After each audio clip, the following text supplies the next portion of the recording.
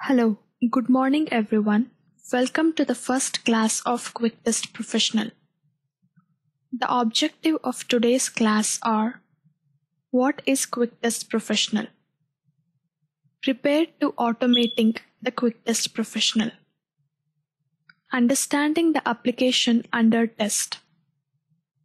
Taking a first look at add-ins for QTP.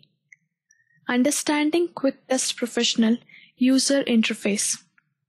And then finally, setting up preferences in QTP before recording. Okay, so now let us start the class by getting to know what exactly is Quick Test Professional. QTP is basically a functionality testing tool. This is the most commonly used tool for functional testing. Quick Test Professional is a product of Mercury Interactive, and the current version of the QTP in the market is 9.0 version, and this version was released in second quarter of 2006. The important advantages of Quick Test Professional, or I would say the advantages of functional testing, is reusability, consistency, and productivity. Reusability because you can reuse these automated test scripts during different phases of testing. And it is consistent because these automated test scripts provide the same result every time you run them, unless there is any defect in the application or there are any changes in the application. And then lastly, productivity, because all these automated test scripts can be run unattended. Unattended means that it basically means that a person does not have to be present at the time you are running these test scripts. You can just put the test script to run and then you can do other jobs. So in this way, these test scripts can be run unattended, and hence the testing resource can be used somewhere else for accomplishing other tasks. Hence, one of the main advantages is productivity. Okay, so I hope that all of you have understood what exactly is Quick Test Professional, why it is used, and what are the main advantages of using a tool for regression testing. Meaning, what are the main advantages for automating the regression testing. So now, let us move on to the next topic, which is what are all the things that we need to prepare before we begin to automate a testing. The first and foremost important thing is the application should be stable. When I mean stable, I mean that the application should not have any defects, and also we should be very sure that the application will not be having any major changes pretty soon. So only then we should decide to automate the testing. Or else, let us say that if there are any major defects, or even maybe if the application is going to be changed pretty soon, then automating such an application testing will be a lot of work for you in the future. You will basically end up making changes to the automated test scripts, and also making these changes, it is going to take a lot of time. It is going to take much more time than actually recording a new test script. So always you should be very sure that the application is stable.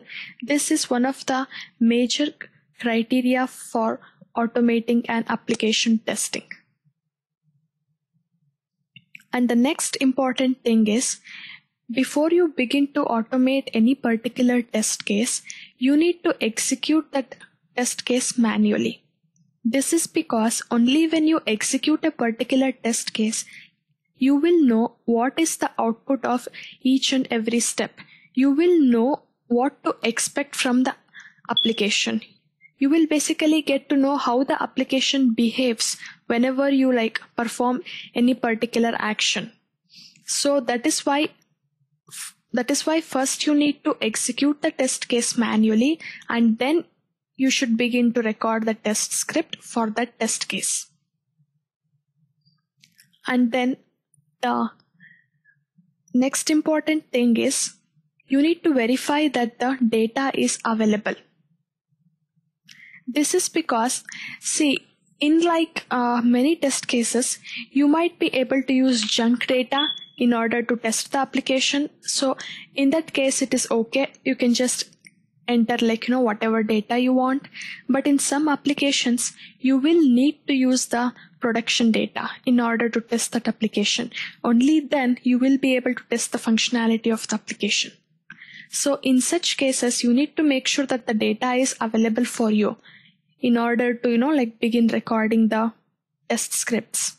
And also you need to make sure that what is a valid data and then what is an invalid data for your application. That is very, very important. Or else what might happen is when you are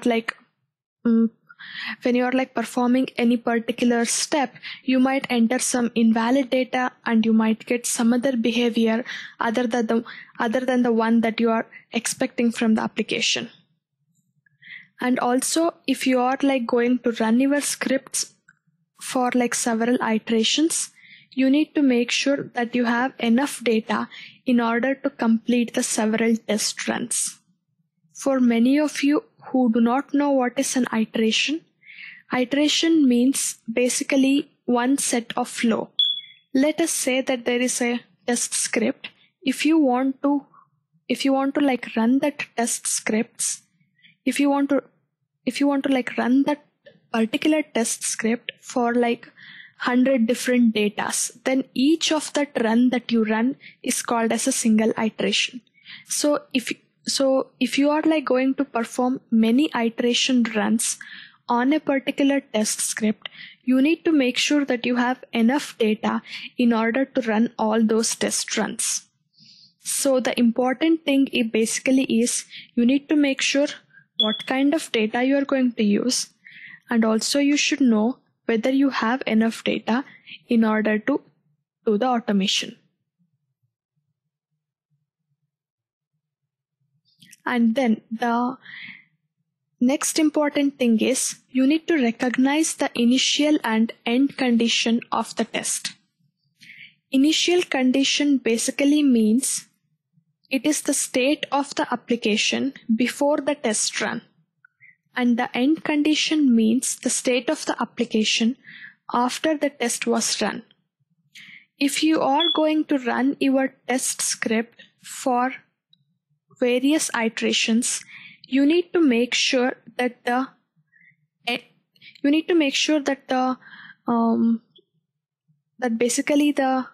last step in your test script resets the application back to the same initial condition how it was before you begin running the script.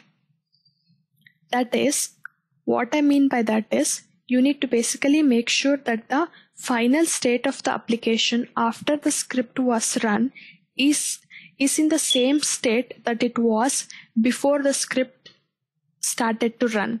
So in this way, you can run various iterations. Or else, if this is not the condition, then when the script tries to run for the second iteration, then it might fail. That is because the end condition of the application is not the same as the beginning condition.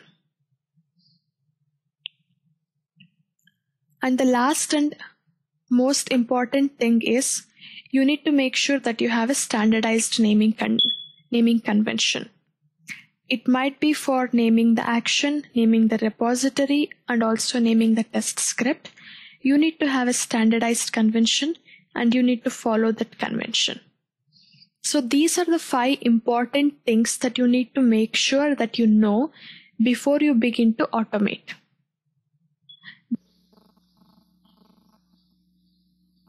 Thank you for viewing the video. Because of the video size limitation, we cannot post the complete video. Please visit www.learningdom.com to view the remaining video. Thank you.